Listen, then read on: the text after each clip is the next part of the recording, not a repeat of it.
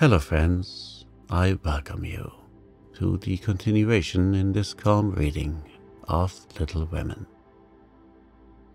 Tonight I shall be reading for you chapter 35, Heartache, as well as chapter 36, Beth's Secret. It is time to unwind. Let's settle into a tranquil place. Make yourself comfortable. Close your eyes. Take a deep breath and feel yourself relax. And let's begin these chapters. Chapter 35, Heartache. Whatever his motive might have been, Laurie studied to some purpose that year, for he graduated with honor and gave the Latin oration with the grace of a Phillips and the eloquence of a Demosthenes, so his friends said. They were all there, his grandfather, oh so proud, Mr. and Mrs. March, John and Meg, Joe and Beth, and all exulted over him with the sincere admiration which boys make light of at the time, but fail to win from the world by any after triumphs. I've got to stay for this confounded supper, but I shall be home early tomorrow. You'll come and meet me as usual, girls, Laurie said as he put the sisters into the carriage after the joys of the day were over.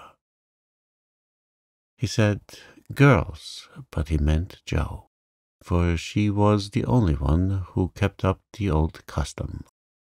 She had not the heart to refuse her splendid, successful boy anything, and answered warmly, I'll come, Teddy, rain or shine, and march before you, playing Hail the Conquering Hero Comes, on the Jew's harp.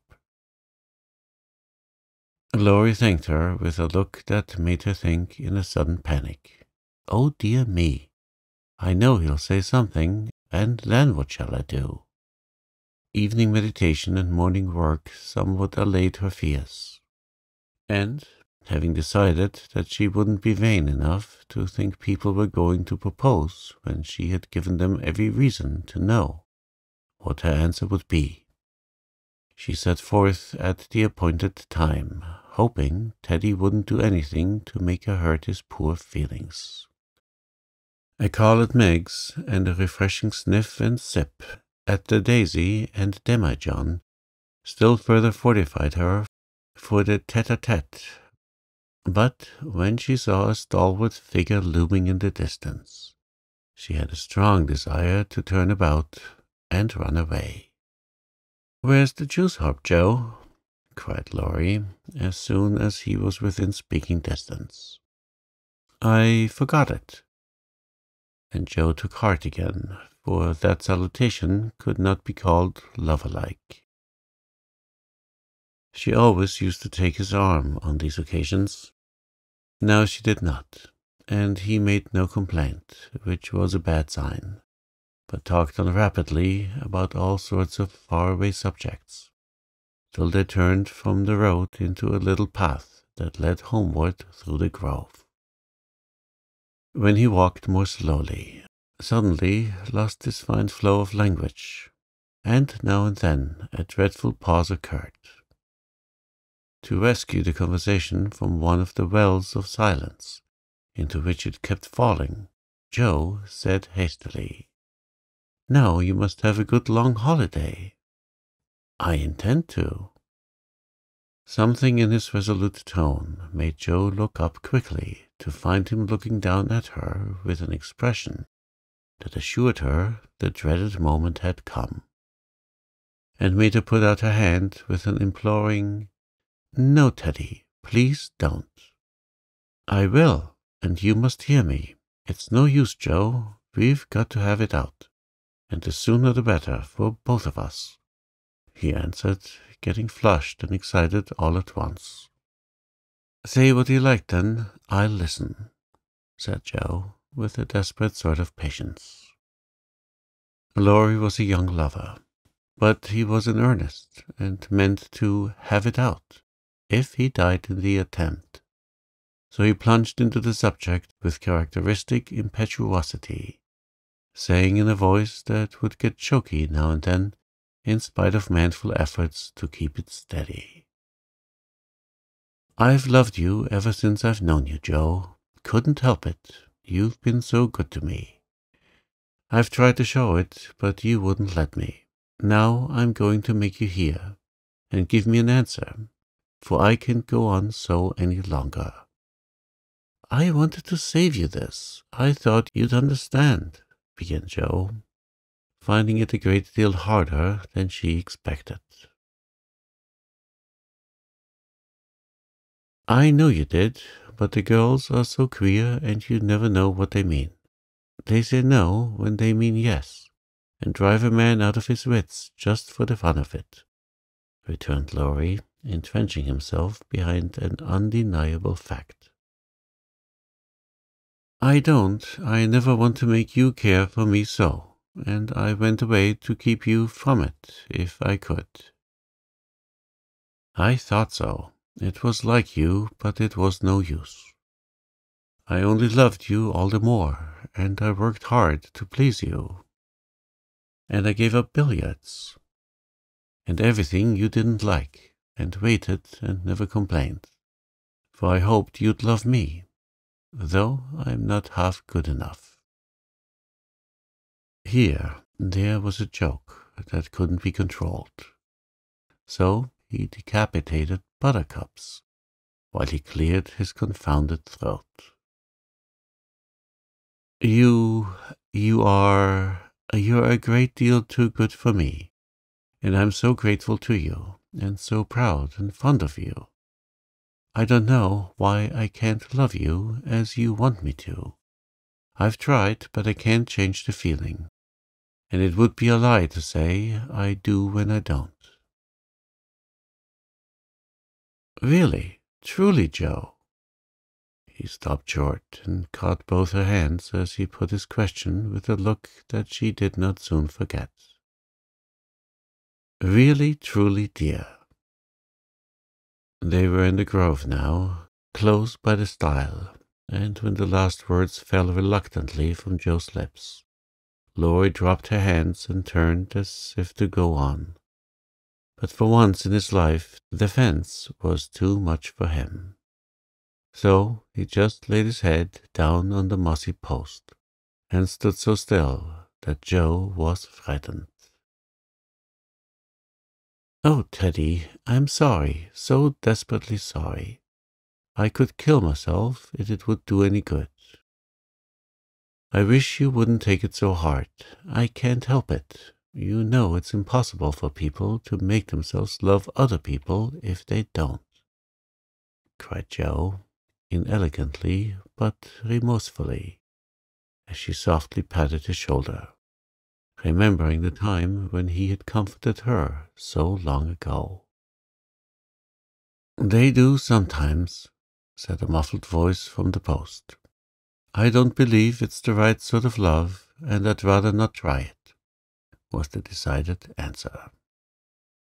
There was a long pause, while a blackbird sung blithely on the willow by the river, and the tall grass rustled in the wind. Presently Joe said very soberly, as she sat down on the step of the stile, "Laurie, I want to tell you something." He started as if he had been shot, threw up his head, and cried out in a fierce tone, "Don't tell me that, Joe. I can't bear it now." "Tell what?" she asked, wondering at his violence. "That you love that old man." "What old man?" demanded Joe, thinking he must mean his grandfather. "That devilish professor you were always writing about. If you say you love him, I know I shall do something desperate." And it looked as if he would keep his word, as he clenched his hands with a wrathful spark in his eyes. Joe wanted to laugh, but restrained herself and said warmly, for she too was getting excited with all this, "Don't swear, Teddy. He isn't old, nor anything bad, but good and kind, and the best friend I've got next to you. Pray don't fly into a passion. I want to be kind, but I know I shall get angry if you abuse my professor. I haven't the least idea of loving him or anybody else." "But you will after a while, and then what will become of me?" "You'll love someone else too, like a sensible boy, and forget all this trouble." "I can't love someone else, and I'll never forget you, Joe. Never, never," with a stamp to emphasize his passionate words. "What shall I do with him?" sighed Joe, finding that emotions were more unmanageable than she expected. "You haven't heard what I wanted to tell you. Sit down and listen, for indeed I want to do right and make you happy," she said, hoping to soothe him with a little reason, which proved that she knew nothing about love. Seeing a ray of hope in that last speech, Laurie threw himself down on the grass at her feet, leaned his arm on the lower step of the stile, and looked up at her with an expectant face. Now, that arrangement was not conducive to calm speech or clear thought on Joe's part, for how could she say hard things to her boy while he watched her with eyes full of love and longing, and lashes still wet with the bitter drop or two her hardness of heart had wrung from him? She gently turned his head away, saying, as she stroked the wavy hair which had been allowed to grow for her sake, "How touching that was, to be sure.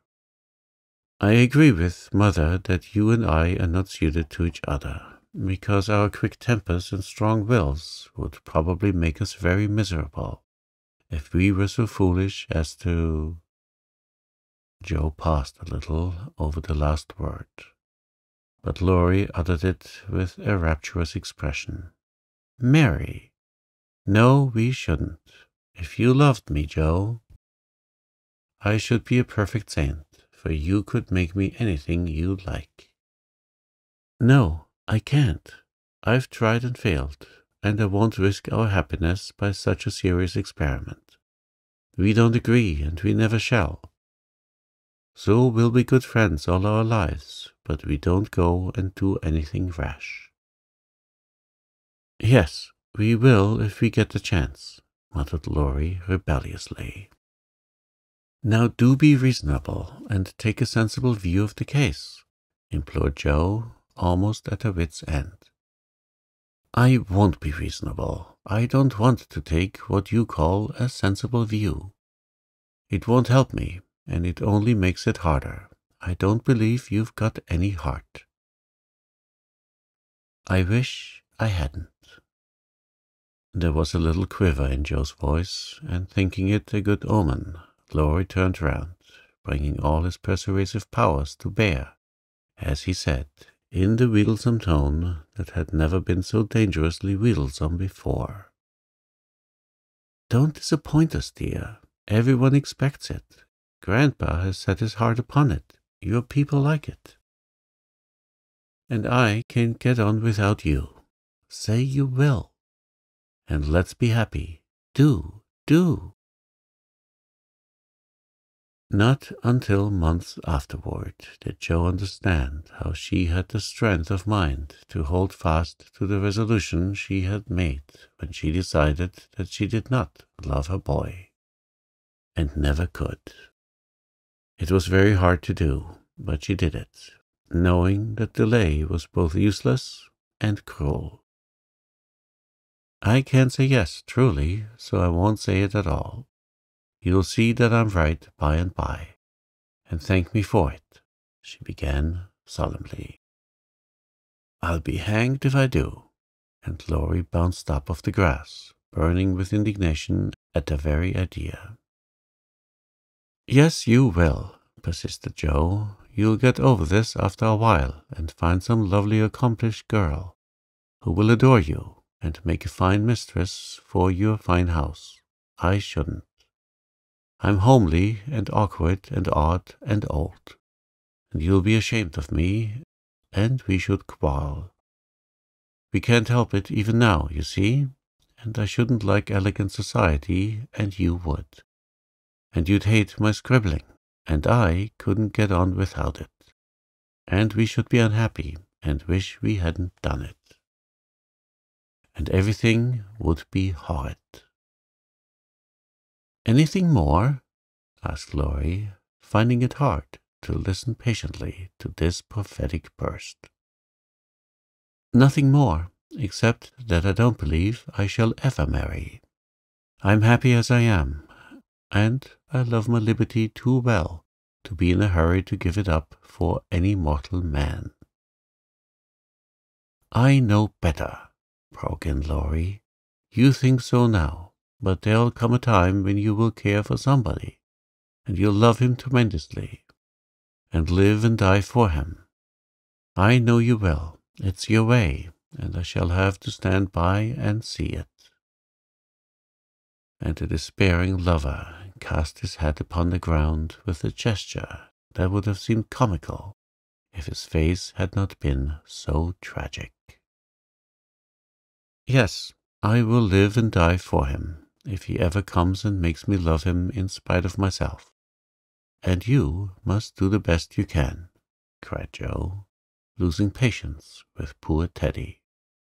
"I've done my best, but you won't be reasonable, and it's selfish of you to keep teasing for what I can't give.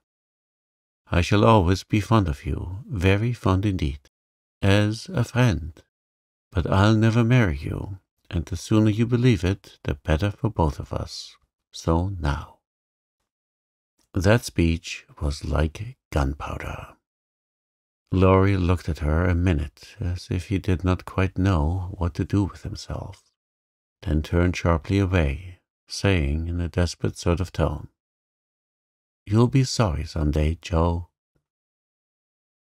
"Oh, where are you going?"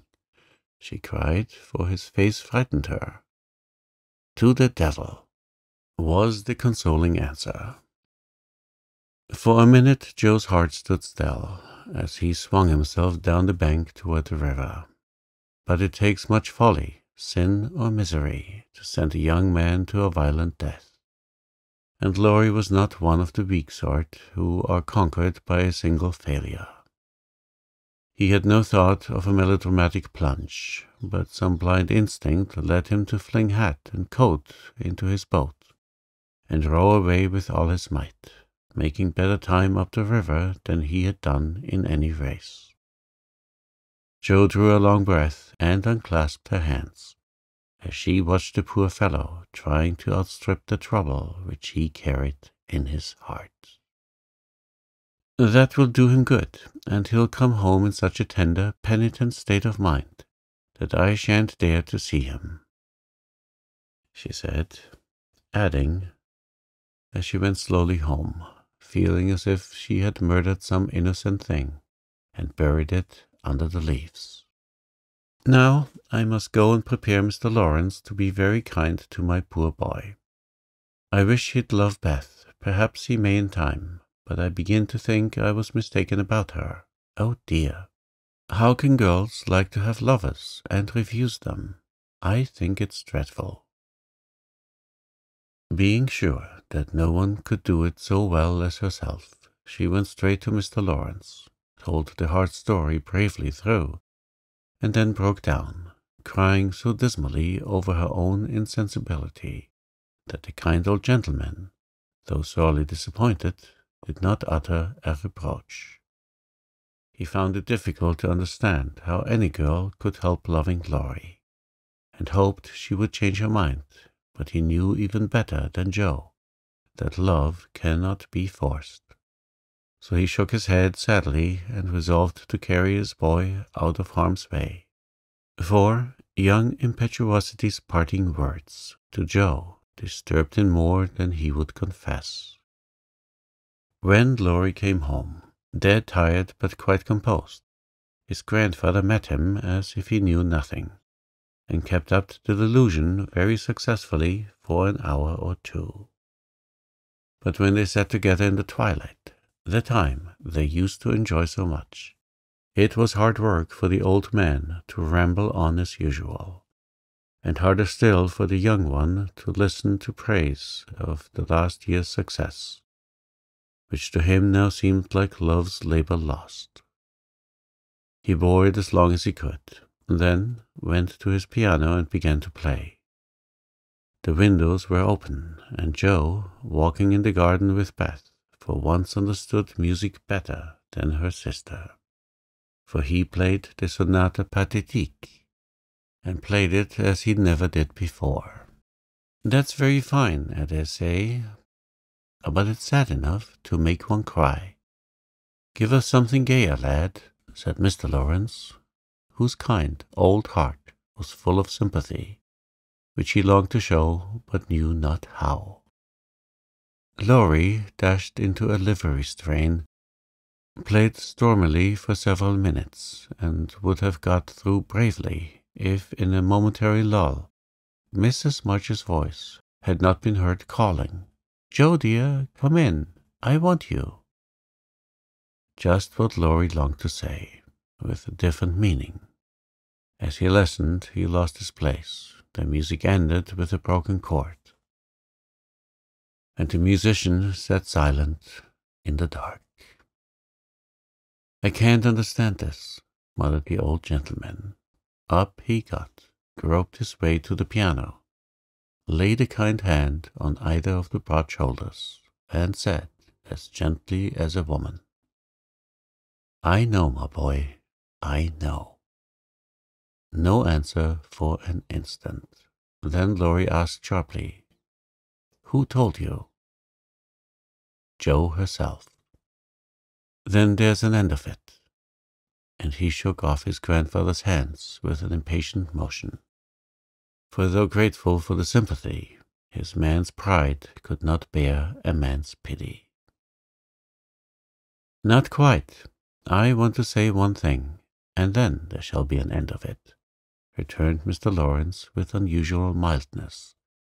"You won't care to stay at home now, perhaps?" "I don't intend to run away from a girl. Joe can't prevent my seeing her, and I shall stay to do it as long as I like," interrupted Laurie in a defiant tone. "Not if you are the gentleman I think you. I'm disappointed, but the girl can't help it, and the only thing left for you to do is to go away for a time. Where will you go?" "Anywhere. I don't care what becomes of me," and Laurie got up with a reckless laugh that grated on his grandfather's ear. "Take it like a man, and don't do anything rash, for God's sake. Why not go abroad as you planned and forget it?" "I can't." "But you've been wild to go, and I promised you should go when you got through college." "Ah, but I didn't mean to go alone." And Laurie walked fast through the room with an expression which it was well his grandfather did not see. "I don't ask you to go alone. There's someone ready and glad to go with you, anywhere in the world." "Who, sir?" stopping to listen. "Myself." Laurie came back as quickly as he went, and put out his hand, saying huskily, "I am a selfish brute, but you know, grandfather." "Lord help me, yes, I do know, for I've been through it all before, once in my own young days, and then with your father. Now, my dear boy, just sit quietly down and hear my plan. It's all settled, and can be carried out at once," said Mr. Lawrence, keeping hold of the young man, as if fearful that he would break away as his father had done before him. "Well, sir, what is it?" And Laurie sat down, without a sign of interest in face or voice. "There is a business in London that needs looking after." I meant you should attend to it, but I can do it better myself, and things here will get on very well with Brooke to manage them. My partners do almost everything. I'm merely holding on until you take my place, and can be off at any time." "But you hate traveling, sir.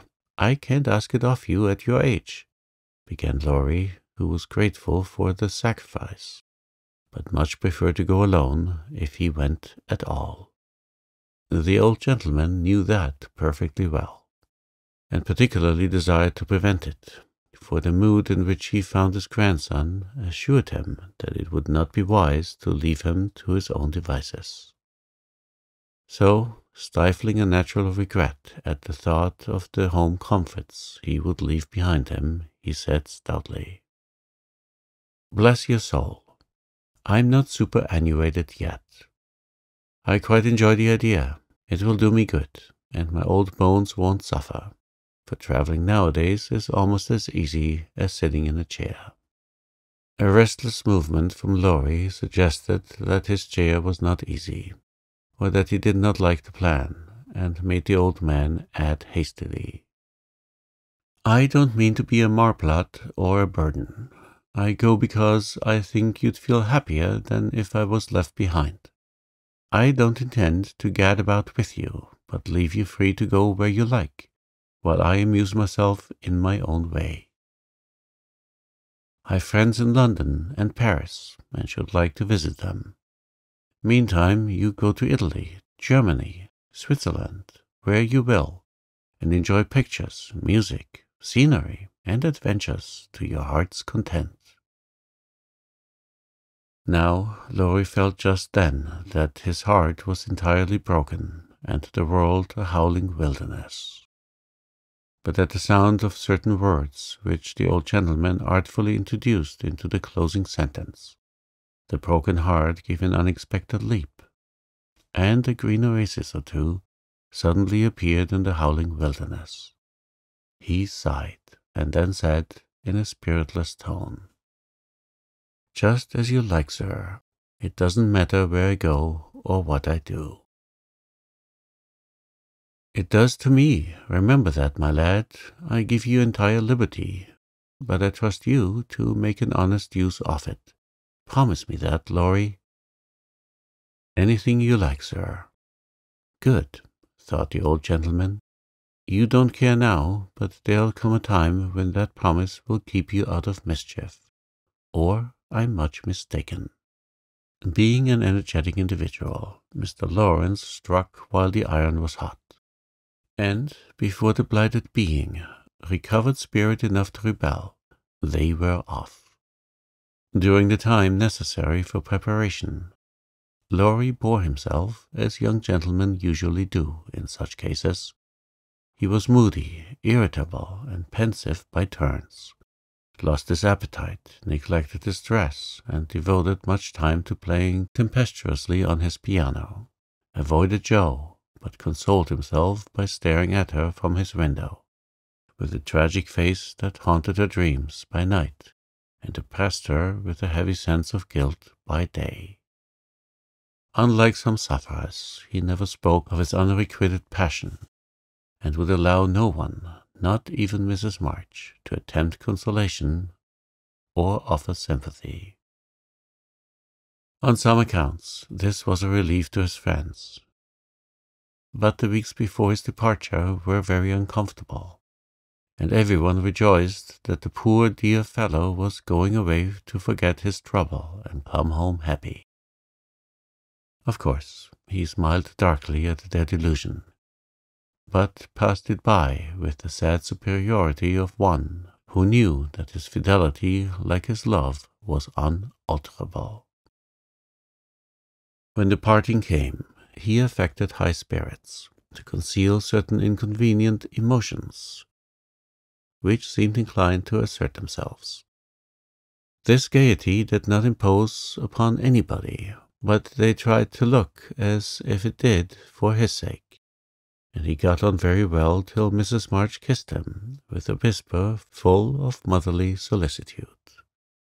Then, feeling that he was going very fast, he hastily embraced them all round, not forgetting the afflicted Hannah, and ran downstairs as if for his life. Jo followed a minute after to wave her hand to him if he looked round. He did look round, came back, put his arms about her as she stood on the step above him, and looked up at her with a face that made his short appeal eloquent and pathetic. "Oh, Jo, can't you?" "Teddy dear, I wish I could." That was all, except a little pause. Then Laurie straightened himself up, said, "It's all right, never mind," and went away without another word. But it wasn't all right, and Jo did mind, for while the curly head lay on her arm a minute after her hard answer, she felt as if she had stabbed her dearest friend.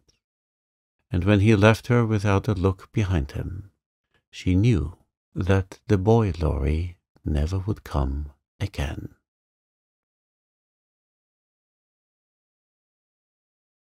Chapter 36.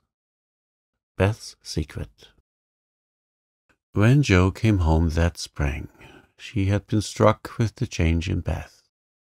No one spoke of it or seemed aware of it, for it had come too gradually to startle those who saw her daily.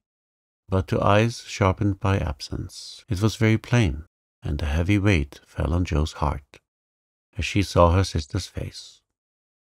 It was no paler and but little thinner than in the autumn, yet there was a strange, transparent look about it, as if the mortal was being slowly refined away, and the immortal shining through the frail flesh with an indescribably pathetic beauty. Jo saw and felt it, but said nothing at the time, and soon the first impression lost much of its power, for Beth seemed happy. No one appeared to doubt that she was better, and presently in other cares, Jo for a time forgot her fear. But when Laurie was gone, and peace prevailed again, the vague anxiety returned and haunted her. She had confessed her sins and been forgiven, but when she showed her savings and proposed a mountain trip, Beth had thanked her heartily, but begged not to go so far away from home. Another little visit to the seashore would suit her better, and as Grandma could not be prevailed upon to leave the babies, Jo took Beth down to the quiet place, where she could live much in the open air, and let the fresh sea breeze blow a little color into her pale cheeks. It was not a fashionable place, but when among the pleasant people there, the girls made few friends, preferring to live for one another. Beth was too shy to enjoy society, and Jo too wrapped up in her to care for anyone else. So they were, all in all, to each other, and came and went, quite unconscious of the interest they excited in those about them, who watched with sympathetic eyes the strong sister and the feeble one, always together, as if they felt instinctively that the long separation was not far away. They did feel it, yet neither spoke of it, for often between ourselves and those nearest and dearest to us, there exists a reserve which it is very hard to overcome. Jo felt as if a veil had fallen between her heart and Beth's, but when she put out her hand to lift it up, there seemed something sacred in the silence, and she waited for Beth to speak. She wondered and was thankful also that her parents did not seem to see what she saw. And during the quiet weeks when the shadows grew so plain to her, she said nothing of it to those at home, believing that it would tell itself when Beth came back no better. She wondered still more if her sister really guessed the hard truth, and what thoughts were passing through her mind during the long hours when she lay on the warm rocks with her head on Jo's lap, while the winds blew healthfully over her and the sea made music at her feet. One day Beth told her. Jo thought she was asleep. She lay so still, and putting down her book, sat looking at her with wistful eyes, trying to see signs of hope in the faint color on Beth's cheeks. But she could not find enough to satisfy her, for the cheeks were thin, and the hands seemed too feeble to hold even the rosy little shells they had been collecting. It came to her then more bitterly than ever that Beth was slowly drifting away from her, and her arms instinctively tightened her hold upon the dearest treasure she possessed. For a minute her eyes were too dim for seeing, and when they cleared, Beth was looking up at her so tenderly that there was hardly any need for her to say, "Jo, dear, I'm glad you know it. I've tried to tell you, but I couldn't." There was no answer, except her sister's cheek against her own. Not even tears. For when most deeply moved, Jo did not cry. She was the weaker then, and Beth tried to comfort and sustain her, with the arms about her and the soothing words she whispered in her ear. "I've known it for a good while, dear, and now I'm used to it. It isn't hard to think of or to bear. Try to see it so, and don't be troubled about me, because it's best. Indeed, it is." "Is this what made you so unhappy in the autumn, Beth? You did not feel it then, and kept it to yourself so long, did you?" asked Jo, refusing to see or say that it was best, but glad to know that Laurie had no part in Beth's trouble. "Yes, I gave up hoping then, but I didn't like to own it. I tried to think it was a sick fancy, and would not let it trouble me. But when I saw you all so well and strong and full of happy plans, it was hard to feel that I could never be like you. And then I was miserable, Jo." "Oh, Beth, and you didn't tell me, didn't let me comfort and help you. How could you shut me out, bear it all alone?"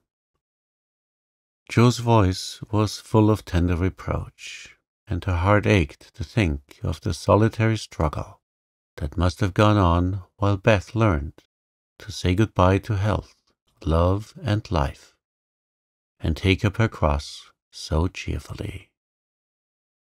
"Perhaps it was wrong, but I tried to do right. I wasn't sure. No one said anything, and I hoped I was mistaken. It would have been selfish to frighten you all when Marmee was so anxious about Meg, and Amy away, and you so happy with Laurie. At least, I thought so then." "And I thought you loved him, Beth, and I went away because I couldn't," cried Jo, glad to say all the truth. Beth looked so amazed at the idea that Jo smiled in spite of her pain and added softly, "Then you didn't, dearie. I was afraid it was so, and imagined your poor little heart full of lovelornity all that while." "Why, Jo, how could I, when he was so fond of you?" asked Beth, as innocently as a child. "I do love him dearly. He is so good to me, how can I help it? But he could never be anything to me but my brother. I hope he truly will be, sometime." "Not through me," said Jo decidedly. "Amy is left for him, and they would suit excellently, but I have no heart for such things now. I don't care what becomes of anybody but you, Beth. You must get well." "I want to, oh, so much. I try, but every day I lose a little, and feel more sure that I shall never gain it back. It's like the tide, Jo, when it turns. It goes slowly, but it can't be stopped." "It shall be stopped. Your tide must not turn so soon. 19 is too young, Beth. I can't let you go. I'll work and pray and fight against it. I'll keep you in spite of everything. There must be ways. It can't be too late. God won't be so cruel as to take you from me," cried poor Joe rebelliously, for her spirit was far less piously submissive than Beth's. Simple, sincere people seldom speak much of their piety. It shows itself in acts rather than in words, and has more influence than homilies or protestations. Beth could not reason upon or explain the faith that gave her courage and patience to give up life and cheerfully wait for death. Like a confiding child, she asked no questions, but left everything to God and nature, Father and Mother of us all, feeling sure that they, and they only, could teach and strengthen heart and spirit for this life and the life to come.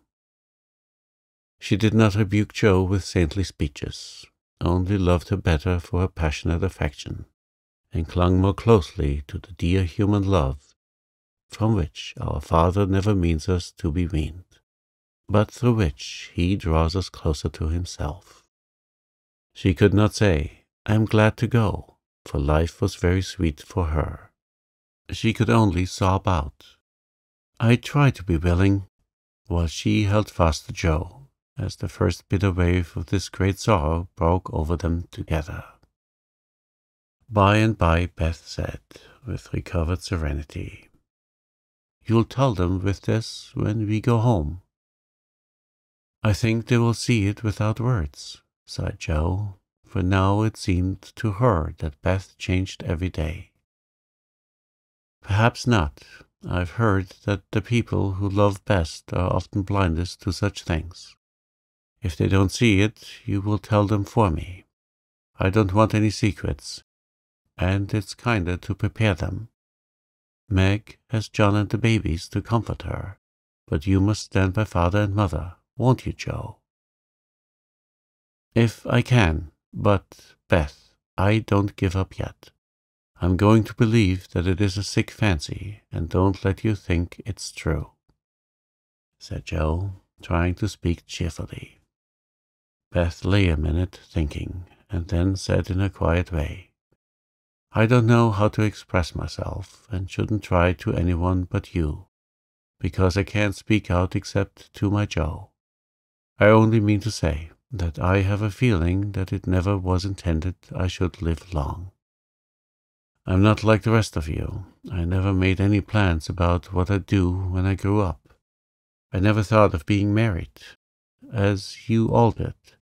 I couldn't seem to imagine myself anything but stupid little Beth, trotting about the home, of no use anywhere but there. I never wanted to go away. And the hard part now is the leaving you all. I'm not afraid, but it seems as if I should be homesick for you even in heaven." Jo could not speak, and for several minutes there was no sound but the sigh of the wind and the lapping of the tide. A white-winged gull flew by, with the flash of sunshine on its silvery breast. Beth watched it till it vanished, and her eyes were full of sadness. A little grey-coated sandbird came tripping over the beach, peeping softly to itself, as if enjoying the sun and sea. It came quite close to Beth, and looking at her with a friendly eye, and sat upon a warm stone, dressing its wet feathers quite at home. Beth smiled and felt comforted, for the tiny thing seemed to offer its small friendship, and reminded her that a pleasant world was still to be enjoyed.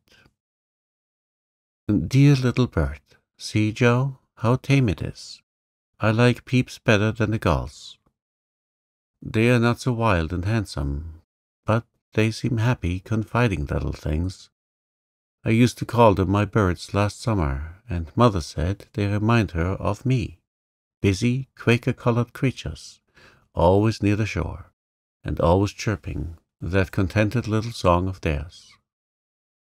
You are the gull, Jo, strong and wild, fond of the storm and the wind, flying far out to sea and happy all alone. Meg is the turtle dove, and Amy is like the lark she writes about, trying to get up among the clouds, but always dropping down into its nest again.